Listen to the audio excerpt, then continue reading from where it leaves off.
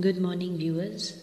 Today I am present before you with the analysis of the poem Background Casually, written by famous Indian English writer Nissim Ezekiel. Before I begin the podcast, it is advisable that you keep a notebook and a pen so that you can jot down the important points relating to this particular topic.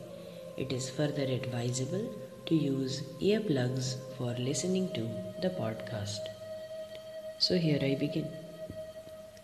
Let us look at the very first line of the poem, and what we find that the first line is the example which is giving us the present valuation of the past.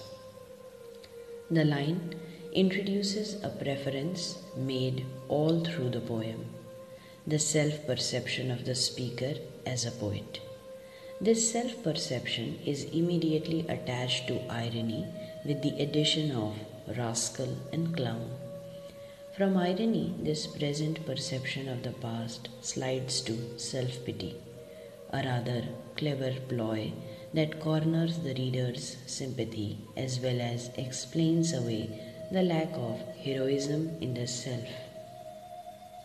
The reader is required to agree that this boy of meager bone, with not even the skill to fly a kite, is not destined to achieve anything too noble. So, the assertions of self-satisfaction at the poetic achievements of this self in the third section of the poem come to be accepted easily. The second stanza slips from third to first person. In the second and third stanzas, the multicultural mix of the society in which the speaker has grown up is introduced through the self-pity ploy. These two stanzas insistently introduce a major strand of this poem's thematic idea, that is, identity. The challenge to coherent formation of identity is indicated here as related to the mixing of cultures that are not devoid of intolerance toward one another. Amid the unhappy school life, a poetic career has without much ado announced itself. That year I won the scripture prize. This line is suggestive of the inclination of the child. The last line of the fourth stanza is typical of Ezekiel in the use of antithesis. Intimations of failure are always around the corner in his autobiographical poems.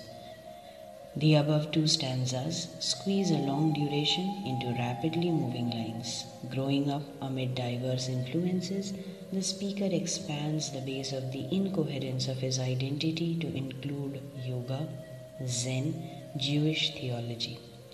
The alliterative line, philosophy, poverty, and poetry burdens the experiential statement with the load of a lifetime inclination. Many of Ezekiel's poems suggest this inclination. Enterprise, for example. Usually they indicate symptomatically the poetic credo of this poet to treat personal experiences philosophically to produce poetic significance. The second section of the poem brings in adult experiences as suggested toward the end of previous stanza. Amid rather tedious lines, the above quoted stanzas introduce the summary dismissal of the self that recurs in Ezekiel's poems. The sense of failure is recurrent. But Ezekiel usually positions these statements strategically in the poems. Their function is not to state to the reader the sense of the speaker's disillusion. These lines are positioned by Ezekiel in such a way as to herald the experiments that lead the self toward the present significance. The stanzas also indicate the speaker's decision to turn away from the metrocentricness of the colonial mentality. The last line could have been interpreted as being puerile patriotism had it occurred in a poem less ironic than background casually. A lasting question, something that has characterized Ezekiel's approach generally, is introduced in the first line of the next stanza. How to feel it, Home is a question raised by many of Ezekiel's poems about identity. What I want to indicate is that the manner Ezekiel frames the identity question is apparent here. He makes out a case for homely feeling as a measure of identity. With homely feeling comes responsibility. The third section swiftly moves on in life. The speaker is mature now, he is through his experiments, he is ripe with his experiences, so that he can now give out his conclusions. That is, within the poem, the narration of experiences is now over, and it is time to draw out philosophical implications. The later dreams were all of words picks up the theme of poetic career. The poem is now poised to give us a peep into the poetic process. This is a remarkable stanza which very concisely states a complex attitude to poetry. The speaker puts simply that his approach to poetry is rather pragmatic. The inner and the outer storms are not to be seen as problems to be solved. It is not a measure of one's wisdom to solve them. The wisdom is in playing the fool, yet cashing in on these inner and outer storms by making them the subject of one's creativity. It is a pithy way of saying that the poet has to respond through his or her creativity.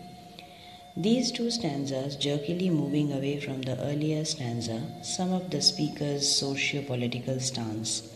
The colonial divide between the metropolis as the center and India as a background and backward place is alluded to here. Staying in India is seen as a committed move. The ambivalent place of the homely critic is stated in the first line of the above quoted stanzas. Indian landscape sears my eyes. The necessity to assert one's commitment to one's station arises because of the foreigner's viewpoint. From their point of view, being in the backward place warrants an explanation. The speaker seems to agree that his station is backward, though it is his own. The poem frames the question of identity.